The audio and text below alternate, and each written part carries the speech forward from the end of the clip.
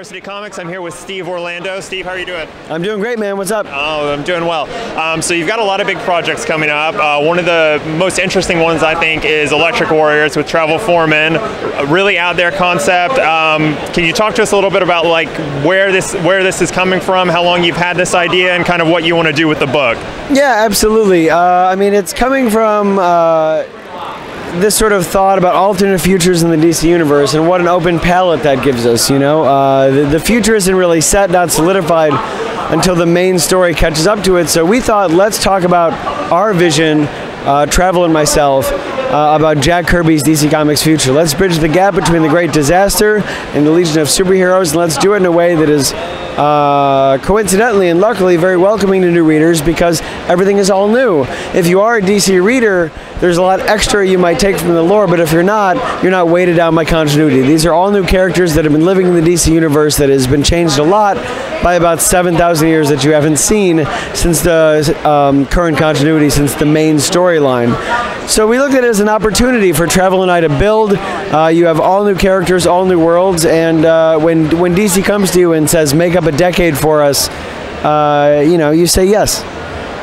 Yeah. Okay, cool. So I assume you're a pretty big fan of Kirby and Legion too. How do you hope to kind of marry those two areas of DC Comics that are both really popular but maybe don't get as much attention as some of the, you know, the Batman, Superman, that type of thing? Well, you know, I think they get attention because there's a lot of raw creativity in both concepts, but sometimes they're so expansive that people can sort of consider it a barrier to entry. Okay. Thinking things like the Fourth World, thinking things like the Legion. Oh, let me just get into this. Oh my God, there's 30 to 40 characters I instantly have to know. With Electric Warriors, the world's expansive, but we're focusing in on 5 specific characters, and specifically 2 Electric Warriors from Earth. Within the story, every planet has 1 Electric Warrior representing them in trial by combat. Earth, for the first time in the history of the Great Compromise, can't decide on a single Electric Warrior because we can't get along with ourselves. And so we have 2. And so a lot of the drama in the book comes from the push and pull between our animal tribes representative, the animals from Kamandi, still a big part of the planet, and our human representative. So even though it's a giant world, our entry point characters are so focused and so relatable. Hopefully that's a nice door open for you guys to explore the world. Cool, cool. Okay, so your other big project that I know you're really excited about is Martian Manhunter with Riley Rossmo. I know, so you had mentioned, I think on Twitter, that this was the big project that you've been wanting to do for a really long time. What excites you so much about Martian Manhunter? John Jones is my favorite DC character, you know, and one of my favorite comic characters in general. The chance to dig deeper into his history, his character, his story, both on Mars as Chief Hunter John Jones, on Earth as Detective John Jones. I've never had an opportunity like that. It's a chance for me to show everyone why I love him, and why that is his journey. It's a journey that is one of personal struggle. It's one of personal pathos. When you're the last survivor of a culture, whether it's justified or not, you take a lot of responsibility on yourself. And he does that, and who among us is not guilty of, shall we say, focusing on our negatives and overlooking our personal positives. His struggle is one to unify the man he is as Detective John Jones and the man he was as Chief Hunter John Jones on Mars. And I think that's an incredibly human journey, probably one of the bigger ones as in the DC Pantheon. Because, you know, Superman was a baby or a fetus, depending on what year you read. When he left Krypton, he didn't really know that world. Batman was a child. He couldn't protect his parents, and probably shouldn't have had to, but you see some interpretations of him that guilt comes from misplaced responsibility.